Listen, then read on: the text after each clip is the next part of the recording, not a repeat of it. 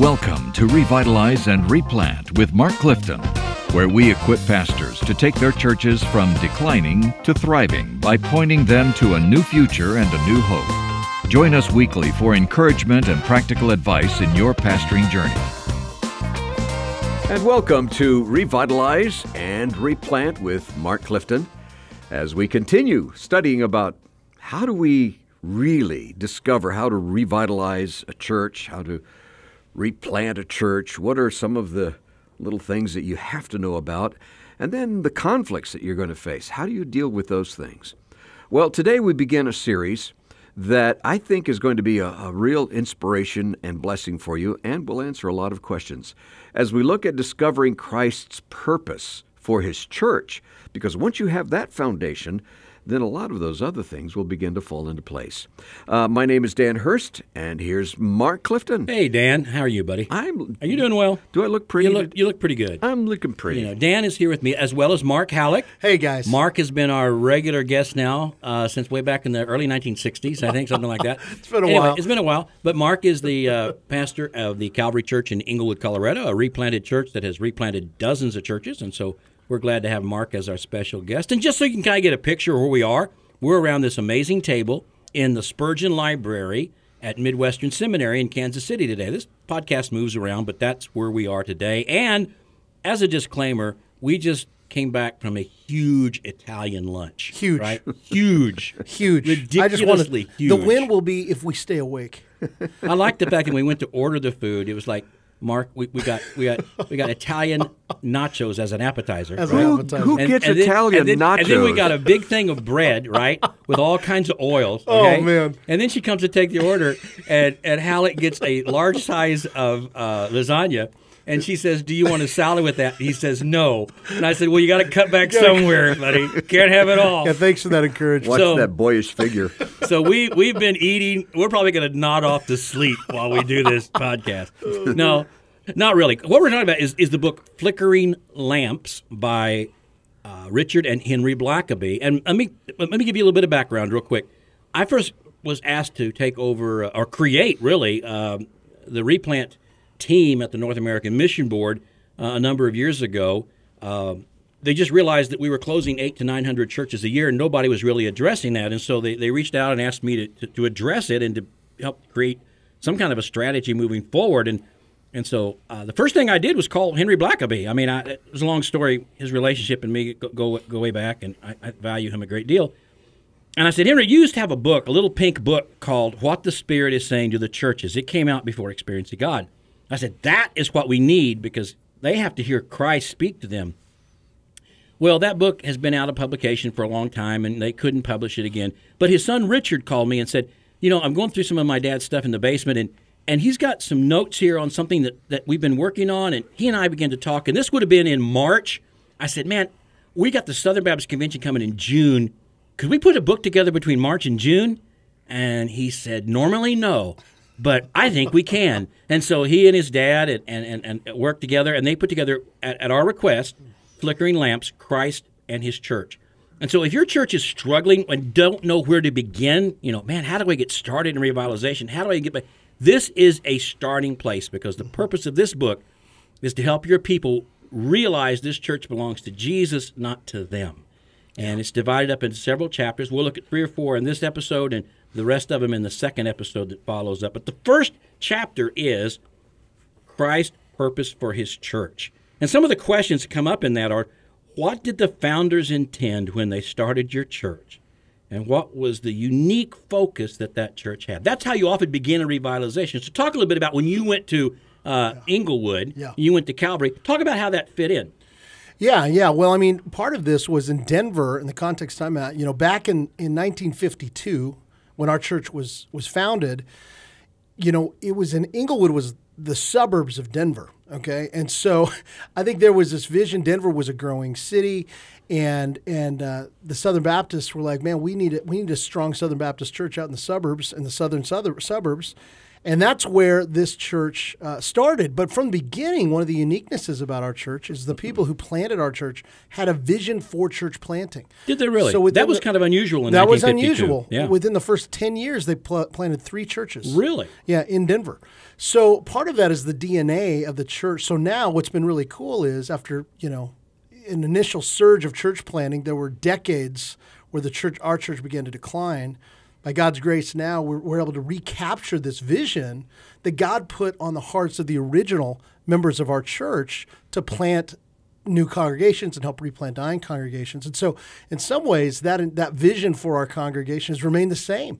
And it fuels really our mission and what we're doing today. Well, I think it's a really important question to ask. What did the founders have in mind when God led them to plant this church? Now, some of you guys who are listening to me in the Southeast, the founders were around during the Revolutionary War. Seriously. I get that. We've got some churches that are 200 years old and that kind of thing. But for a lot of you, it's 100 years or less. And really, when Jesus speaks to John in the book of Revelation, and he's speaking about the church at Ephesus, and he gives them a message. This is what he tells the church at Ephesus. Remember from where you've fallen. Amen. And so I think one of the first things you have to do in revitalization is remember what we used to be. Remember why we were here. What was the purpose that Christ had for us in this place when we began? What was our unique focus? Most churches had some kind of, like you said, it was a suburb, and they wanted to reach people. What was the unique focus, and why did those initial people plant that church? That's a really good question. And if they don't know the answer, have them start digging around, looking in the church history, finding some old pictures. You see some old pictures of Vacation Bible School or revivals or something that was, I know when I went to Warren, we found some old pictures of all kinds of things like that. And no one was alive then what was there at that time. It was been so long ago. But it's like, wow, that's our church. Yeah. We had that many teenagers. Yeah. We had hundreds of children here. Those people must have had a real vision in order to reach people like that. And so then you ask the question this: how is it different today than it was then? Yeah. What are the differences between now and then? And oftentimes in declining churches, and this was true in our case, true with Warnell, is a lot of that vision had been kind of lost or distorted, at least on some level, and you move from the vision God had given you at the beginning to more of a maintenance kind of mentality just to keep the doors open. And so, for us, it was really it was a pretty clear difference, from a church that had a strong vision of an outward focus, multiplying churches, reaching the lost with the gospel, to a group of 20 to 30 just trying to pull off a Sunday morning service. And so part of what we had to do is help recast vision and say, listen, we are part of a story. And every church, listen, in the sovereignty of God, He has a story for every church. That's right. And so we're not coming in starting a new story. We need to humble ourselves and recognize God's been writing a story. Right. And now we're coming into at this point in time of this story. And man, I think the best revitalizers I know celebrate the story, what's come before them, and begin to dream about what is coming ahead of them. Right. And we always say one of the qualities of a revitalizing pastor is you value the church's legacy. However, here's the deal. Christ's ultimate purpose for His church is to glorify God. Yes. That's why it exists. In fact, we talk all the time, and Piper brings it out in his little book, Let the Nations Be Glad. Missions and evangelism isn't ultimate. Worship is ultimate. That's right. Because missions and evangelism will one time cease. Worship never ceases. And we do missions and evangelism because worship doesn't exist. That's right. Right?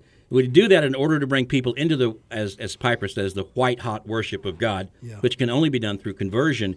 And so if the ultimate goal and purpose, rather, if Christ's ultimate purpose in His church is to glorify God, well, we've just looked at how that happened in the past. Right.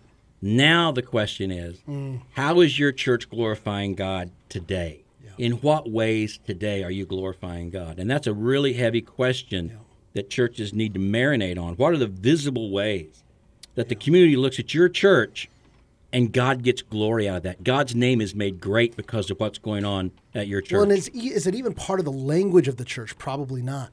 I mean, a good question for a church to be asking all the time is, how are we glorifying the Lord? Right. How is this new program glorifying to God? How is the preaching glorifying? What are we? And glorifying means it means a lot of things, but among other things, it means how does this reflect positively on God and who He is? How does it make people think greatly of our God? Spread His fame. Spread His fame, absolutely. So that as you go through this book, there's some great diagnostic questions for your church, and we've just gone through some of them on Jesus' purpose for His church. But the final question that would be asked of your congregation is, all right, this was His purpose. This is how it happened years ago. This is what's happening now. We're not really glorifying God the way we should, or we wouldn't be in decline. So then the ultimate question is, what are some of the sins for which your church needs to repent? And then I love this. This is so Henry Blackaby on his questions. He would never let you off the hook. What are some of the sins from which your church needs to repent? Then his second question in this book is, when do you intend to do so? I love that. I just love that. It's one thing to say we need to, right. But he's like, put it on the calendar, man. Intend to do so. Because really, in the book of Revelation, Jesus says to the church at Ephesus, remember how far you've fallen. And the second thing he says is what? Repent. Repent, right. And then return. That's what we're talking about here. That is a method. That is the strategy for revitalization. Why is repentance? I mean, this is true of the Christian life, but if Blackaby were here, I'd love to hear his response. But why is repentance so critical as a congregation? Right. To move forward in health. I will tell you that from my experience as a revitalizing coach, I've really encountered almost no one that I can think of who would look me in the eye and say, I don't really want to repent. I don't think I'm that bad. I've looked at other people. I mean, I'm talking about regular going church members, right? I'm talking sure people in the culture might. I'm talking about people who come Sunday night, Wednesday night, those kind of folks. If I had a conversation with them, most of them would not say, I hear what you're saying, but I'm not as bad as most people, and I don't really think I need to repent. But there have been many times corporately that I've dealt with churches that are in deep decline, and you talk about your church needs to repent of something, and you can just see the body language. Like, what are you accusing us of? Right. We're not that bad. We come on Sunday morning. We come on Sunday night. This really isn't our problem. There are churches. There's this resistance to corporately repent. Wow. And in fact, I went all the way through a revitalization with one church. We had a church plant that was ready to adopt them. They had voted yes. But one of the things the church needed to do was repent of those decisions they made in the past that had brought the church to the point of closure. And they called me one Saturday night and said, we've really talked about that, and we're not comfortable doing that because that makes it look like it's all our fault. I think, well, is it Jesus' fault? I mean, I don't know. I mean, again, Henry Blackaby says, if your church dies, did you follow Jesus into the grave? Or did he make a mistake? Did he make a wrong turn? So there has to come a repentance. Yeah. And go ahead, Let Dan. me ask you a question about that. And just, I'm curious how you guys are going to respond to this. The repentance process itself is a process, no question about that. But it's not sudden. Mm-hmm. And so a lot of time, and particularly in a corporate setting, let's say you've got a congregation of 24 people. And let's say 8 of them repent. Yeah. That sometimes, I'm not saying all the time, but occasionally that creates a division within the body. Yep. Because now you've got this process that is, in essence, some people say, well, that's judgmental. Mm-hmm. Right. Sure. And it is judgmental. Yeah. When you want to get down to it. How do you deal with that? That's a really good question. That's a real pastoral care kind of question where you'd have to navigate. And so much of what you do in a declining church is navigating through difficulties, through personalities, through conflicts. And I think it's just a lot of pastoral care to deal with those who are not wanting to repent and spend individual time with them and talk with them and pray with them and try to encourage them to see what we're talking about. But ultimately, you got to run with the ones who are wanting to repent. Yeah. And if it ultimately means some of them are going to leave, the unrepentant ones, then you have to let that happen. As we said in the previous podcast, sometimes in revitalization, you've got to be willing to let people leave if they want to leave. And I think that would be the case. Yeah. So Christ's plan for his church to glorify God. Amen. Yeah. And we have to, in order to do that, we are going to have to repent of some of the bad decisions we've made and then seek to use our church to glorify him again. Second thing, Christ, that was Christ's purpose in his church was to glorify God. Second thing, I'm relatively new at this podcast thing, so I'm making fun. You're doing great. You're doing great. I can tell. No, we can tell. I hope it works out. My wife hopes it works out. She hopes I finally get a job I can keep. Yeah, the first thing is Christ's purpose in his church. The second thing is Christ's plan for his church. What is Christ's plan? Before we get to that, because you got ahead of me on this. I did. It was something I want to come back to. All right, go ahead. Is that okay? Oh, absolutely. Because I haven't been doing this podcast that much. No, either one. One of the points that you made was, how does the church glorify God? Yep. The thing that has just ripped my heart out recently, over the past few months actually, is that we have discovered, I've seen this happen not just in my church, but in lots of churches. Our concept of glorifying God is different from God's concept. And so, our concept of glorifying God is it makes me feel good. Yeah. And so I remember, I don't know, it was a couple of weeks ago, I said to them, look, if there's anything about worship that makes you feel good, it's wrong.